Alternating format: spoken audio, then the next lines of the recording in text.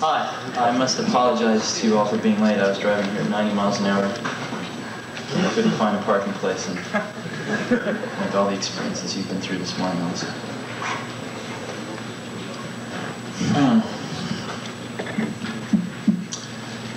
Had a photographer from Scientific American that wanted to take some pictures in the last few days.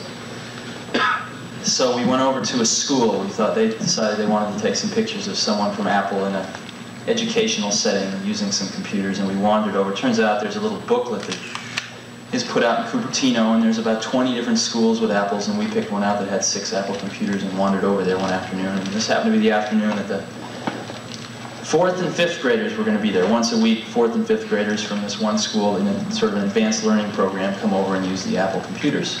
And I had the most delightful conversation with some 4- and 5-year-olds. They probably know as much about the computer as I do, maybe more.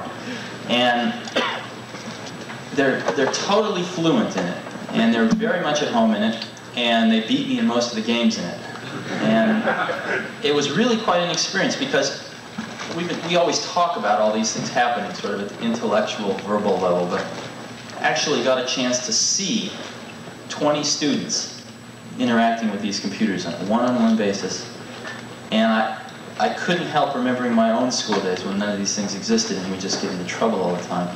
11:30 at night, last night, a friend of mine, Bob Medcalf, calls me up, and he's got 3 German friends visiting from Germany, and they want to buy 20 to 30 Apples a month for some god-awful, who knows what reason. And they want them in Germany, and they want to talk about buying them at 11:30 at night. You know, a guy in Nebraska is using an Apple computer to calculate soil samples to know what kind of fertilizer to put in the ground. It's an endless array of things that people are doing with this. What's your mic? Oh, excuse me. The other one. The other one. Tier 1. Right.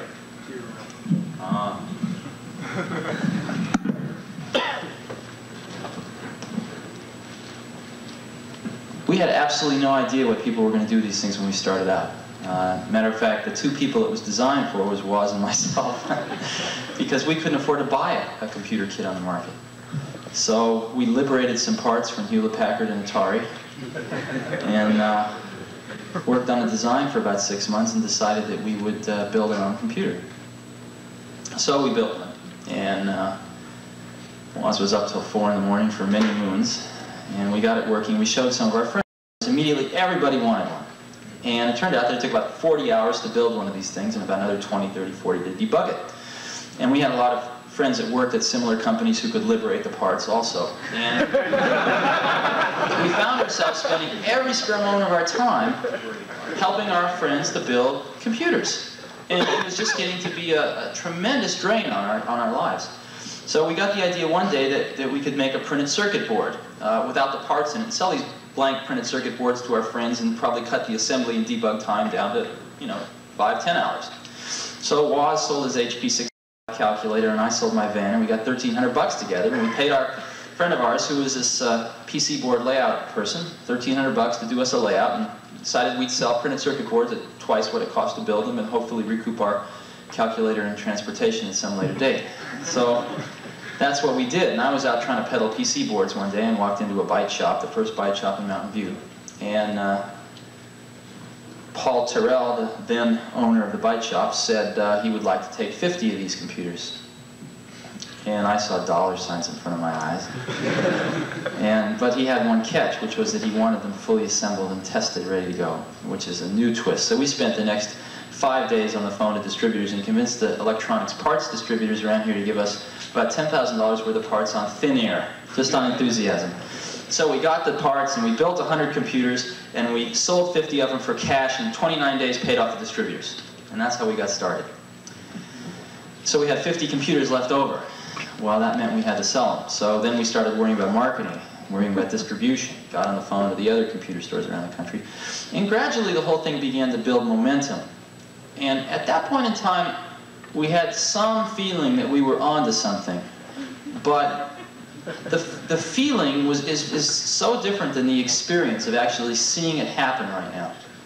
It's entirely different. And sometimes a lot of people ask, well, did you know it was going to mushroom into this phenomenon. And you could say, yeah, you know, we planned it out, we had lead on a piece of paper. But it's different than the experience of seeing 500 people working at Apple Computer. It's very different than the experience of seeing a 5-year-old kid who really understands what the tool that he's got in front of him. And the best analogy I've ever heard is Scientific American, I think it was, did a study in the early 70s on the efficiency of locomotion.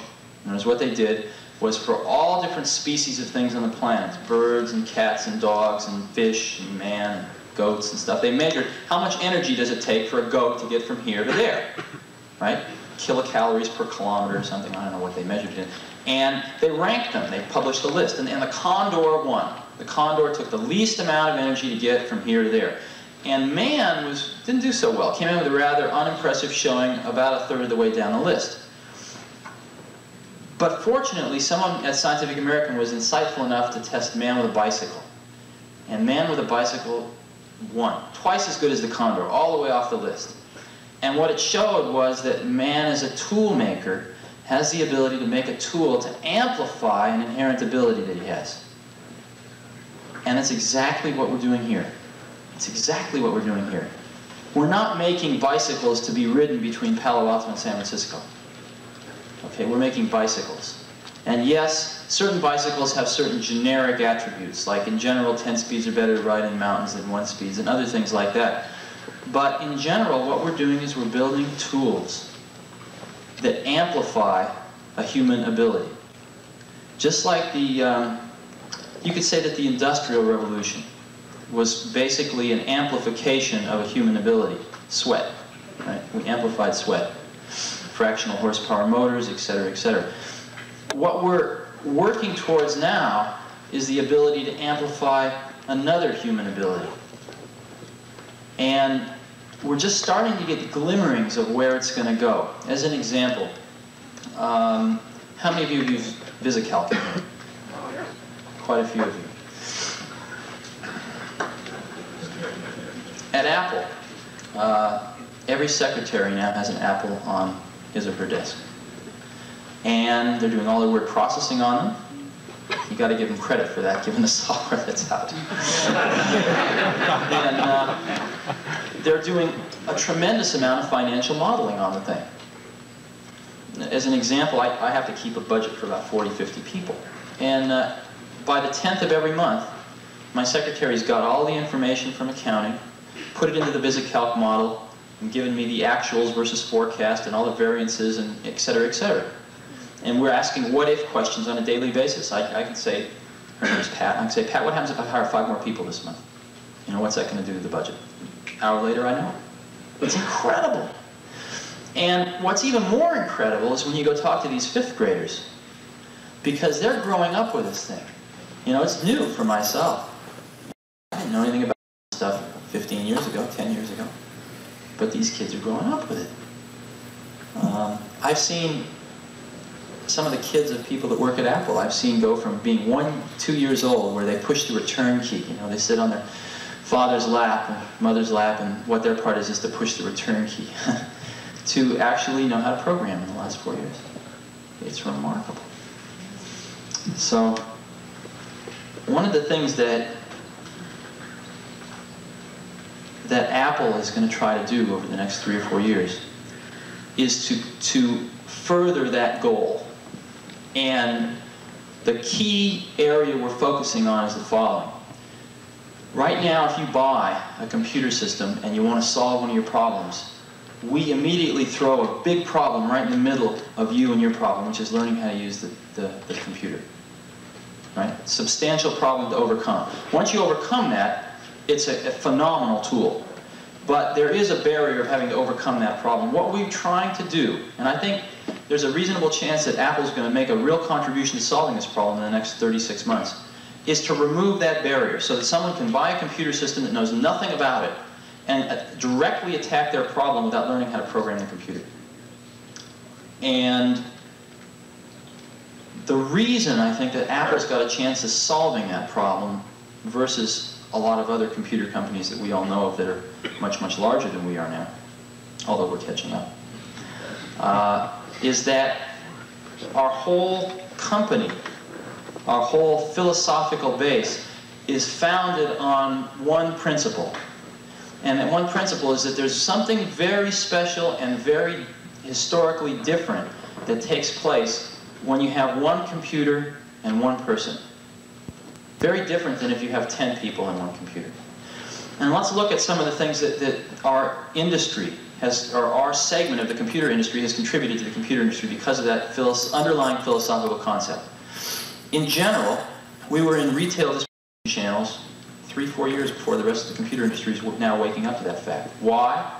Because to serve that one-on-one relationship, it was necessary to distribute the products that way. It was necessary to have products priced so that a person one-on-one could afford the computer system, and therefore it was necessary to distribute them through a relatively lower cost distribution channel rather than a direct sales force.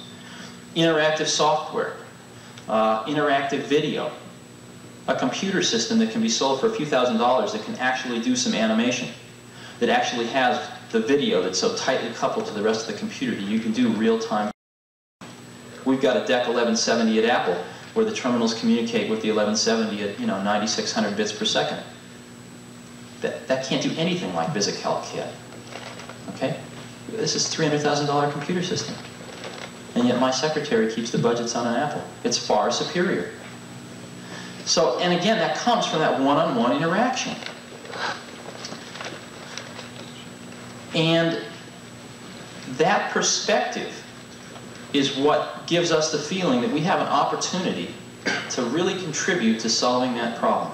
And that's where Apple's going. Now, we're very fortunate because the timing seems to be falling into place. In other words, as we move into the 80s, the amount of computational power, the amount of raw horsepower we can get into a small box for a reasonable price is staggering. Even in the last 3 years, since 4 years since we started, it's increased a few orders of magnitude. And one of the things that people always ask me is, what we've got right now is just fine. VisiCalc runs fast enough. Some of the database stuff runs fast enough. What are we going to do with this extra awesome power? And the answer to that is that we're going to put it into applying, into solving that problem again. In other words, we're going to start chewing up power specifically to help that one-on-one interaction go smoother. And specifically not to actually do the number crunching and the database management and the word processing or whatever. We're actually going to start applying a lot of that power specifically to help us remove that barrier. And so, assuming that we don't get into World War III, and assuming that we're able to continue to recruit outstanding people, it looks like the timing's just right for that to occur. So hopefully, when we have our International Apple Corps meeting, the third, fourth one from now, we'll all be able to talk about how we've solved that problem, because I really think it's going to happen. And I really think it's going to come out of an industry that 4 years ago didn't exist, that 3 years ago everyone said was a flash in the frying pan, and that I think right now a lot of people are starting to wake up. So thank you very much. Sure. There's a lot of stories to go around. How was the name developed? Yeah, I knew I would get away with answering that. To start a company, you have to file what's called a fictitious business name statement. And what that is, the purpose of that statement, which you file with the government, is to simply tell everyone if Apple Computer goes out of business or anything having to do with Apple Computer, these are the individuals behind the corporate name. And as we were late in government form, and not knowing it, we thought that was important, so we figured it out. And everyone was saying names to us like Matrix Electronics or all sorts of different names. And we simply decided that we were going to call it Apple Computer. Someone suggested a better name by 5 o'clock that day. And partially because I like apples a lot, and partially things that got us ahead of Atari in the phone book when I used to work at Atari.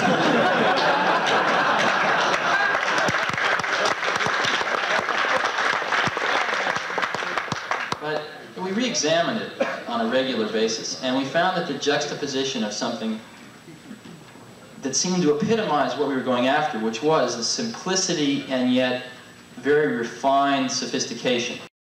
You've seen our first brochure, probably some of you have it. The title of it was "Simplicity is the Ultimate Sophistication." And that wasn't just a bullshit slogan. It actually was really what we've been striving for. And the apple scene symbolized that.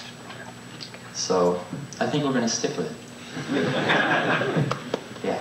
Yeah, getting back to what you're talking about your goals, about eliminating this barrier, of this obstacle in the computer there. We're talking about all this, basically, hardware power that's available inside that little box. What sort of things are you talking about that's going to translate that hardware power, the power that's inside there, into removing the obstacle of what's inside there on a more concrete level? Well, you're asking me to talk about future products, and I don't want to do that.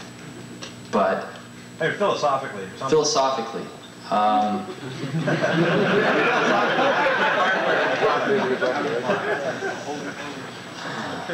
First of all, we've done an awful lot. You know, when we first started out, we didn't know how to spell the word software.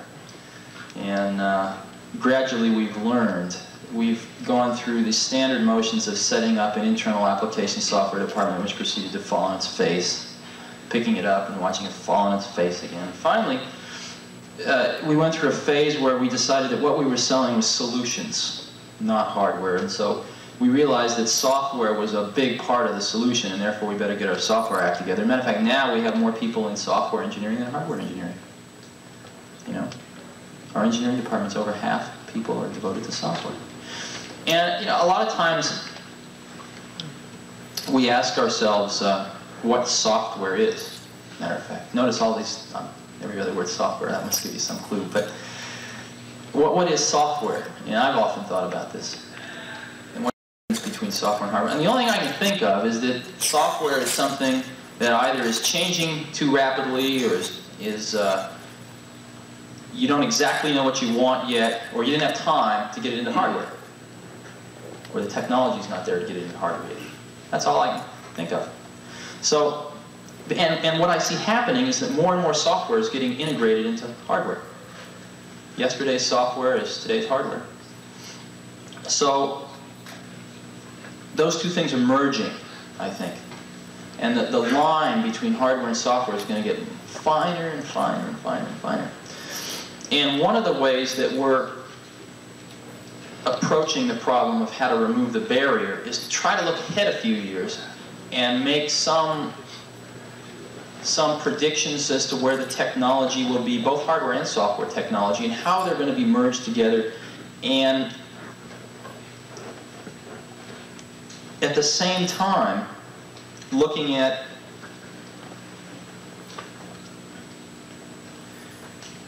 very carefully looking at the kinds of high-level tools that our customers are going to need, and trying to make those two point at the same target. And I know that's very vague, and I guess I really don't want to talk about it any more than that right now. So long. Yeah. There are a lot of us that have bought Apple IIs here, sure, and that put a tremendous amount of money and effort into using them and planning on using them for many years to come. Sure. What does Apple have in mind for continuing support with Apple II? In other words, not dropping it like some other companies dropped it. Sure. This line and then start up with a new one, and everyone has to go and buy all the new things, or maybe they won't want to, or whatever. But Sure. what do you have in mind for the people who want to interface at a level with? There's 3 or 4 different parts of that answer, and why don't I address each one, because I think it's a really important question. For some crazy reason in the universe, 2 people from Los Altos and Cupertino, California managed to want something that just so happened to be what about 1 million other people wanted. And it seems to fit the need fairly well. So well, matter of fact, that in the last 2.5 years, nobody else has come close. So, I don't think Apple II is ever going to be obsolete. To answer it in another angle, the second angle. Apple is eventually going to have a broader line of products. Simply because, let's look at automobiles. Compare a Volkswagen Rabbit and a dump truck and a Mercedes-Benz, let's say. They all have transmissions, they all have engines, 4 wheels, seats. And they basically all perform the same basic function in transportation. What's the difference? There's a difference in emphasis. There's a difference in emphasis. And I think that that's what we're going to look at doing is potentially broadening the product line with computers with a different emphasis, slightly different emphasis than an Apple II. And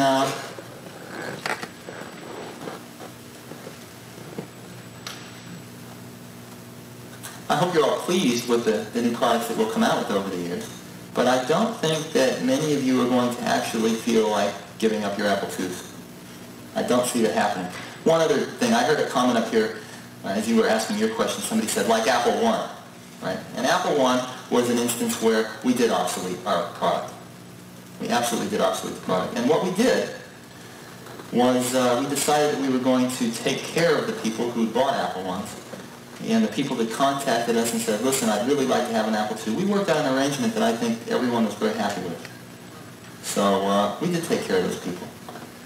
And I don't think we'll ever be in a situation like that again of obsoleting the product. But right, you can't afford it. About 500 people now. And Apple will do this year is probably somewhere between 150 and $200 million worth of sales. And if you actually divide the sales number by the people, you'll find that we probably have the highest sales dollars per employee that anybody's ever heard of. And the reason is because we've got the most incredible collection of people on the planet, at least the most incredible collection I've ever seen, or most of the other people have ever seen. And working very, very hard. And if you actually look at why they're there, why people have come to Apple, why people came originally, it certainly wasn't for the salary. A lot of people came to Apple and took 50% cuts in salary initially. We pay competitive salaries now, but we certainly don't attract people on the basis of salary. We attract people on the basis of an opportunity to work your butt off and get something done right, and see it get out the door without getting all screwed up. And an opportunity to work with professionals that are as good as you are in other disciplines.